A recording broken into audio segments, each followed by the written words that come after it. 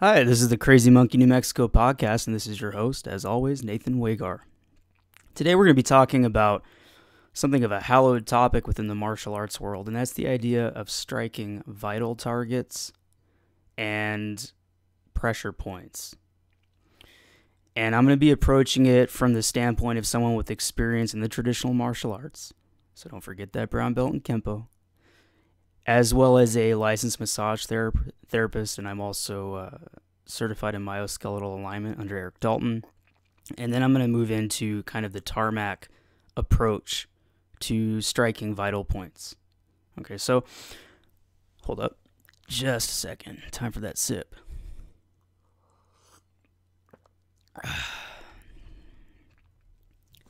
All right, Irish coffee.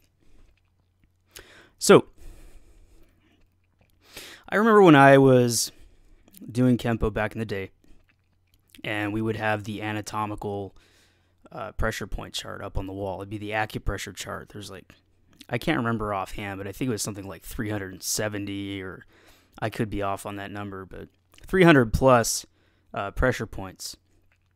And they would follow certain meridians, and certain meridians would affect certain body parts and organs as long as they were stimulated at certain times of the day.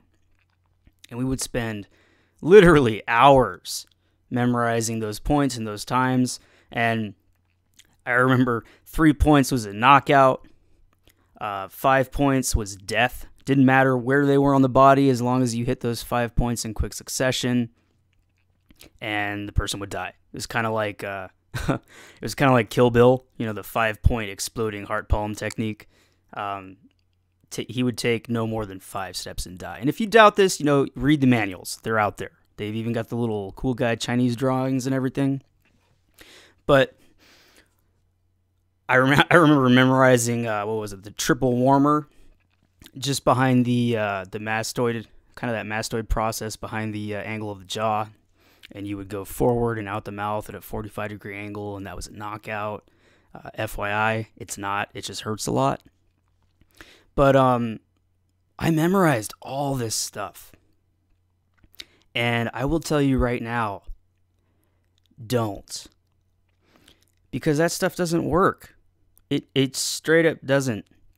And an unfortunate part of, and an unfortunate fact is that a lot of law enforcement arrest and control techniques use the idea of pressure points to help make the wrist lock more effective on a non-compliant suspect. And here's the problem. First off, hold up, one more sip. Okay. The first thing to note is that if you have to memorize stuff, you're not going to do it. That goes for techniques as well as places to hit. It's just not going to happen.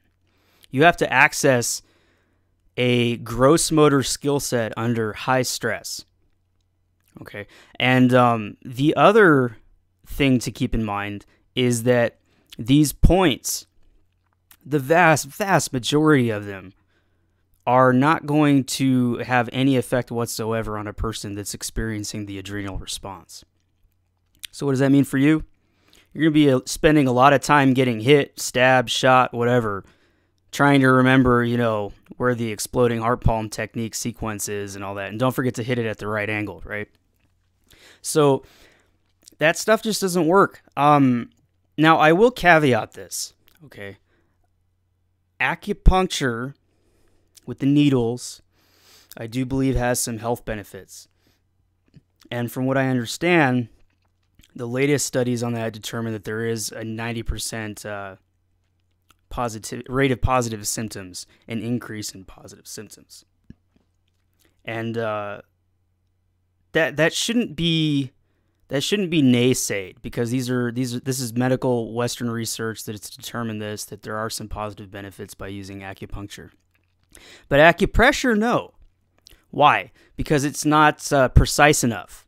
And that should tell you something right there, because if it has to be a needle to make it work, well, what are you doing when you hit it? Even if it's with your little index finger that you've been, doing your iron palm training on and all that. it's not going to happen. And it should be pointed out that about, if I remember correctly, is roughly 70+% of those acupressure points share commonality with known trigger point sites. And trigger points are kind of areas of, I don't really know how to explain this. It's kind of like a congested nerve site. It's basically the way you release a trigger point is you're going to press directly on it for 12 to 15 seconds. Some people like to do a one-directional stroke, kind of 2 seconds each time. 1, 2, 1, 2, 1, 2, until it subsides. Usually takes about 12 to 15 seconds. So if you ever find a point when you press on it and it's tender and the pain refers, so that means like if it's in your arm and you press it and you feel it all the way up your shoulder, that's a trigger point. Most acupressure points, so 70+%, share commonality with known trigger points in Western medicine. And so that probably has great bearing on the fact that there's such a high success rate with acupuncture, right? Because whether or not the Eastern theory is correct, the fact is the Western theory on certain aspects of it does coincide with the known points. But here's the thing. They're very precise points, and they are not debilitating. And you can watch, you can go on YouTube, and you can watch videos of these knockout masters doing their thing with non-compliant people from other gyms, and it doesn't work. That's just how that's how it goes. So that's the first problem. It needs to be accessed under stress. You're not going to remember the charts. And the second thing is, it's not going to work on somebody that's experiencing the adrenal response. So how does TARMAC approach this idea of remembering all these points and vital strikes? Because there's a lot of good stuff. And I want to stress that I'm not saying that you shouldn't ever hit these different points. And what I mean by that is some people, they like to attack the ankles, the knees. There's tender points on the thigh. There's the brachial complex. There's, you can get a flash knockout by hitting the brachial complex. There's different areas on the throat, the chin. There's a sweet spot behind the ear. Yes, I understand that. There's even some places in the shoulder where you can give them a dead arm. And there's the median nerve on the inside of the biceps. And there's a lot of good stuff. But I'm not saying that you should get rid of it. But what I am saying is that you should save that for a more advanced practitioner. In the beginning, I teach what's called target zones. And how is this different? Well, the difference is I find areas of the body that's a broad, it's a zone. And it consists of, it's sort of what you would call a target-rich environment in the military. So it's a zone of a bunch of smaller points. And it's so target-rich that if you hit it, you're going to hit something that's going to hurt and cause some issues. And it's much easier to hit under duress because it's bigger. And it's pretty much you can't miss. And the second thing that I really like about it is in TARMAC, we're always stressing what's called an escalation of force. So you need to have options for the lesser threats as well as lethal options for the high threats. So here are the 3 target zones, and I'm going to discuss them from lowest to highest. The lowest threat target zone is you're going to draw a mental line at the opponent's hips, and then you're going to draw another mental line at the opponent's knees. You're going to cut that line in half, and anywhere on that line, that horizontal line around the thigh, is going to hurt if you knee it. And make sure when you throw that knee that you bring your foot all the way back to your butt as you throw the knee so that the muscle on the inside part of that knee is going to pop out and strike. Do not hit them with your kneecap or your knee will blow up to the size of a softball. Trust me, I did that to a kid in basic back when I was in basic training many moons ago. And he tried to wake me up for fire guard, and I kneed him in the head. It was a long story, but point being, I was the loser of that altercation. All right, taking a sip. Cool. Now, that's good if your buddy or whatever, you have him in a nice underhook position, a nice clinch, and you just decide to slam some knees into him or just to cause some pain. And you can drop somebody with a good knee shot. But the problem is that with a conditioned opponent, someone that does Muay Thai, you're going to knee him in the thigh, and he's just going to kind of stare at you. So keep that in mind. But this is good for a low threat.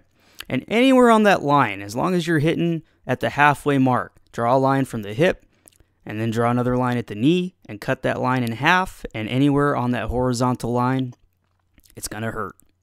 Okay? Now, I guess we'll call it a medium threat, because it's not going to kill him, but it can drop him. And I use this anytime I strike the body. A lot of people like to strike the floating ribs, and there's nothing wrong with that. It's an excellent target. But I like to do what I like to hit what I call the fertile crescent. Yes. Imagery.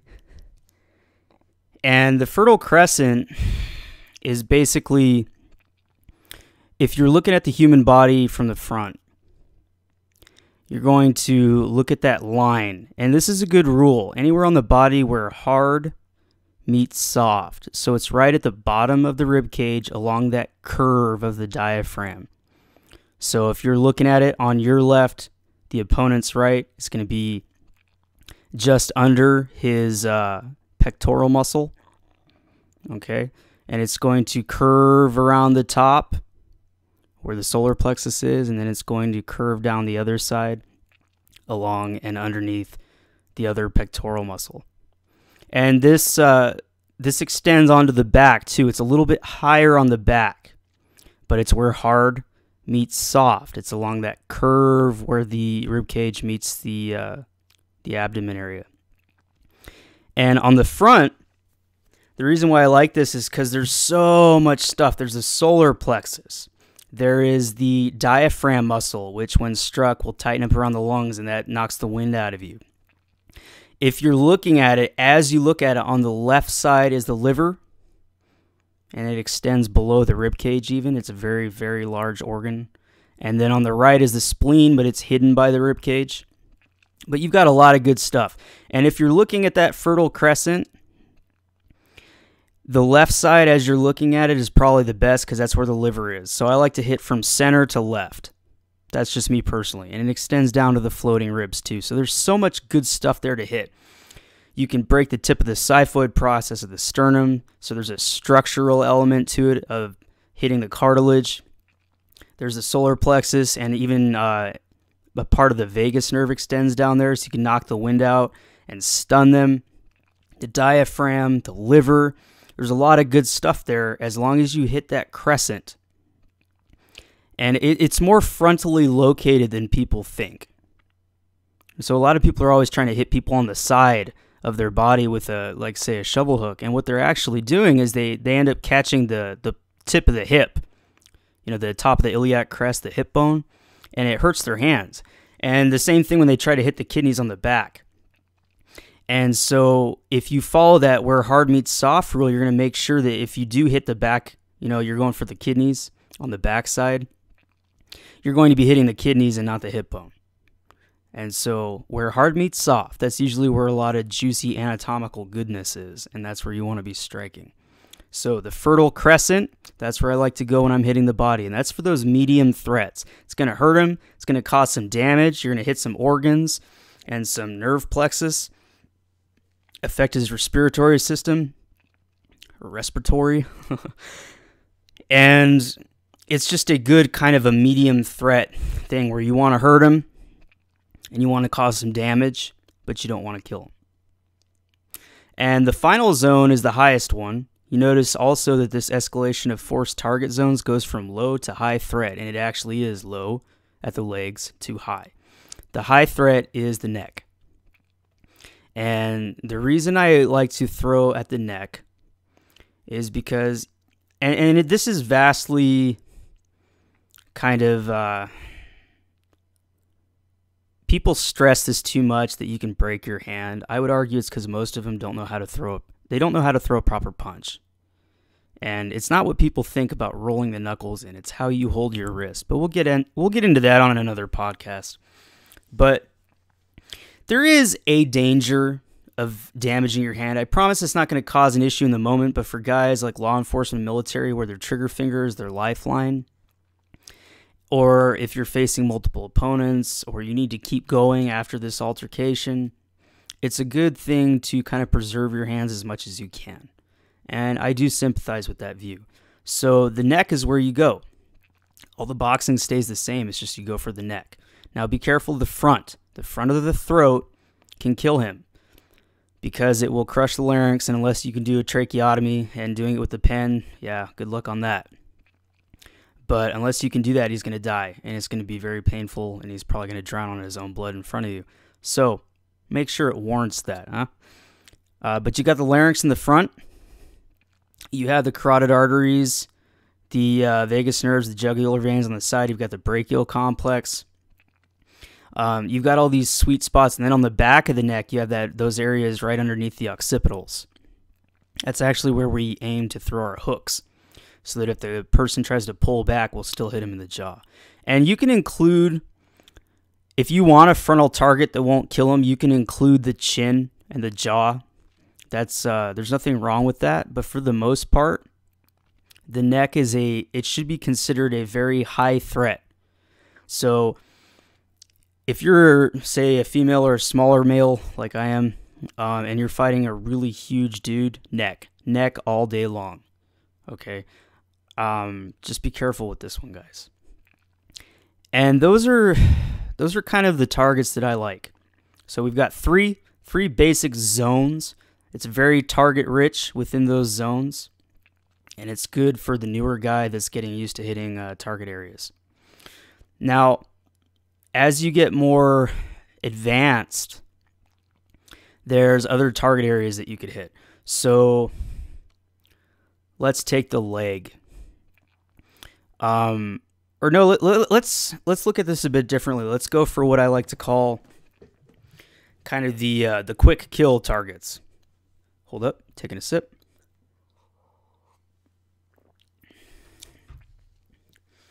Quick kill targets are kind of what I would teach soldiers. And not much changes except for a few quick things, because I'll get into that.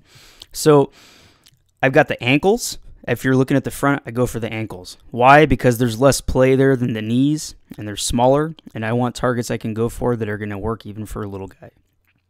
So I like the ankles. A favorite move I have is to actually, in clinch especially, step on the feet with my foot outward at a 90-degree angle and slam into him and keep my weight on the foot when he lands. So I like to attack the feet right at the ankle. With the knee, there's a little bit more play and flexibility in the knee. And with big guys, or if your shoe slips when you kick, you know, it's not as easy as everybody thinks, but with the ankle, it's a pretty solid shot. When I'm attacking the leg, I don't like the midline rule because some guys are conditioned. I actually prefer hitting what's called the hip pointer. And for those of you that know illegal shots in football, the hip pointer sucks. It'll drop a guy. It's where the psoas muscle is located, and in massage therapy, I could bring 300-pound dude up off the table if I applied too much pressure too fast to that psoas. It is a rough, tender spot. And the way you find it is if you're standing, you kind of have to be standing for this. You're going to feel for two spots at your hip. One is the point of your hip bone with your thumb. So you have your palm down, you have your palm inward on your side. You're going to raise your hand with your thumb, and you're going to touch the point of your hip. And then with your index finger, you're going to find that bone on the outward side. It's kind of like a round bone. It's that trochanter of your femur. Okay, anywhere upward and inward of that trochanter, and just below the top crest of your hip bone, it's going to make kind of a triangle in the front. If you that's why I like forward knees, because it hits this spot. And you can hit the spot around the trochanter as well, but I like that front part the best. If you throw a knee to that spot, you can drop a guy if you hit it. And unlike the midline, you can't condition it. And the reason being is it's the connective tissue. And so, in fact, the more athletic they are, the worse it is for them. It actually causes more pain, and it can pretty much cripple that leg. It's not going to cause any permanent damage, but it can drop a guy. I would argue a lot more effectively than the midline. And it's a little bit harder to hit, so it's a more advanced target, I would say. But it's a more reliable target overall than following the midline rule. So we've got the ankles. We've got those points, the hip pointer area. We've got, I like the fertile crescent, but I like to stick with the left side because it's where the liver is, and you can drop a guy with that. And we've got the neck. So not too much different from the typical one. Now, if I get the back, there's only 3 areas I want, and the kidneys aren't one of them. Because once I've got the back, I want to end this. I'm not going to waste time with a body shot. Because the kidneys aren't going to drop a guy like a good liver shot. So when I get the back, I'm looking at 3 spots. I'm looking at the ankles. I'm looking at the back of the neck. Or you could go around the front for a choke or whatever. And I'm looking for the tailbone.